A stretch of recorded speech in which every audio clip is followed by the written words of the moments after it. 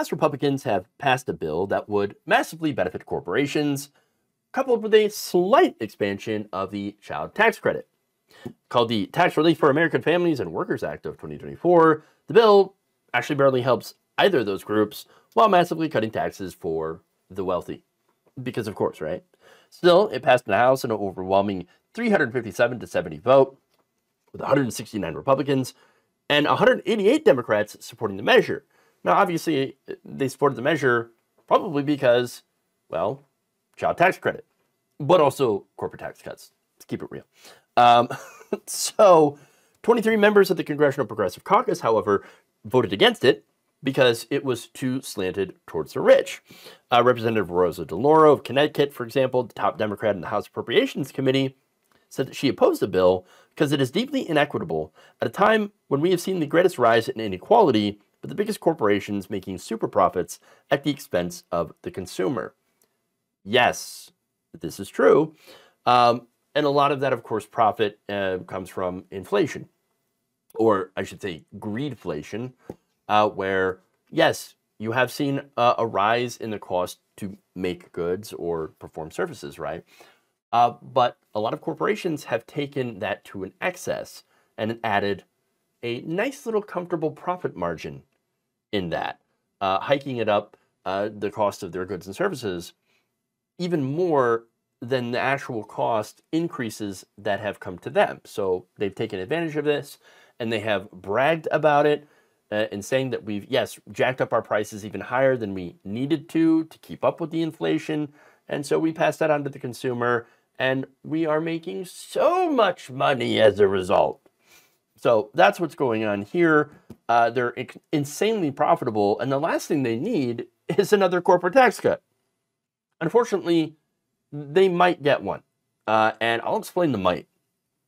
Now, first, let's go to the American Prospect's David Dayen, who has estimated that in the time period when all the tax credits are actually in place, the business tax changes will be 5 times more costly to the federal government than the CTC changes. So, yes, the tax cuts are going to cost way more than the actual child tax credit that will, again, help average people. Unfortunately, the bill is also written in a way that excludes the poorest. I'll get to that. Let's go to DeLauro here. She continued by saying, it is a mockery of who representative government works for. This bill delivers massive tax cuts for the biggest corporations while denying middle-class families the economic security they had out of the expanded monthly child tax credit. This is a reversal of the largest middle-class tax cut in history. The bill provides millions of dollars in tax relief for the wealthy and pennies for the poor. So how this is different than the previous child tax credit is, well, there's, let's see. It leaves out the poorest Americans. Families with less than $2,500 in yearly income, the very poorest, are excluded from this. Okay, the people who need the relief the most, the working poor, get absolutely nothing. The rich get everything. And as I've mentioned in previous stories, you have people that are in the lowest income brackets in all the states that have regressive tax systems. All 50 states, okay? They're all regressive in some way, where you have poor people paying more of their income in taxes than rich people. And so federal tax relief, right, might actually help. And getting this child tax credit on a monthly basis, as it was before, was incredibly helpful. But again, one of the changes to this is that it's not a monthly tax credit. It's refundable once a year at tax time. So it completely changed it. So now people are not seeing the help in a monthly check. Now they're just seeing it when they go to file their taxes. And there is a lot of people that ends up missing because there are a lot of people that don't make enough income, don't qualify enough, even over the $2,500 range, that still don't file taxes because they just don't make enough. And so they're not going to be able to take advantage of this credit. It's ridiculous. So Again, the rich get everything, the poor get absolutely nothing. The Center on Budget and Policy Priorities has estimated that the CTC changes in the House passed bill would benefit about 16 million children and low-income families and lift about 400,000 kids out of poverty in the first year of enactment. Okay, that's a benefit, yes. Could it be a lot better? Absolutely. The Tax Policy Center noted that the poorest 20% of families would receive just $60 on average, while the richest 0.1% get an average of $57,530 in yearly tax breaks. So, again, it is massively weighed. Yes, just a little bit of good, a little bit of crumbs for poorer people, while excluding the poorest, but massive benefits for the rich. Now, Rashida Tlaib, who voted against the bill, before the vote, put out a statement. She pointing out that basically the richest 120,000 households would get a larger share of the tax benefits than the bottom 88 million families during the bill's first year. She used the example of Meta, the owner of Facebook, who would see its effective tax rate drop from 25% to negative 2% under this bill.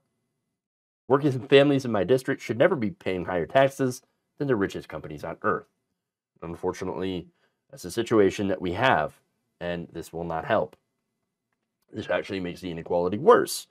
Representative Gwen Moore, Wisconsin, a CPC member who also voted against the legislation, said that while she welcomes the bill's improvements to the CTC and the low-income housing tax credit, the measure makes compromises that I cannot accept.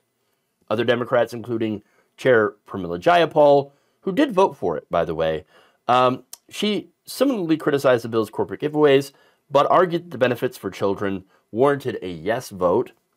While I find this trade-off troubling, and I strongly believe that we need to do everything possible to ensure the wealthy pay their fair share, this vote was for the working families in Seattle and communities across the country who will benefit from an expanded CTC. And I recommit myself to ensuring that we fully fund the CTC to the benefit of as many people as possible when Democrats are back in control of the House. She said in a statement, again, I don't like the trade-off here. Massive gains to the rich, very minimal help for the poor. Yes, it exists, but I don't think it can justify what little help there is to helping the rich in such a big way. Look, the original program, the original child tax credit, which was a monthly check, should never have been allowed to end on Biden's watch. It was an incredibly popular program among voters because, again, people could see that. They could see that check come in, and that helped them. This super watered-down version, yes, it still helps some people, right? I can't discount that. But at the same time, there's a massive cost, and that's letting the rich get even richer. But look, maybe I'm getting ahead of myself. This might not even pass the Senate. And it could be because Republicans might believe it's too generous. Or they might believe that passing this would give Joe Biden too much of a win. In fact, that's what Senator Chuck Grassley had suggested. He said, I think passing a tax bill that makes the president look good may allow checks before the election, means that he can be reelected and then won't extend the 2017 tax cuts.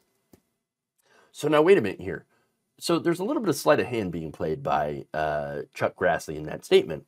For one, there are, yes, tax cuts that are coming up that will be sunset in 2025, right? So that's part of the Trump tax cuts. Now, here's the thing. The Republicans designed it that way, designed it to these middle-class tax cuts to end in 2025, okay? They specifically wrote, though, that the corporate tax cuts be permanent. So this was baked in to allow this to end up being a tax fight in the 2024 election, okay?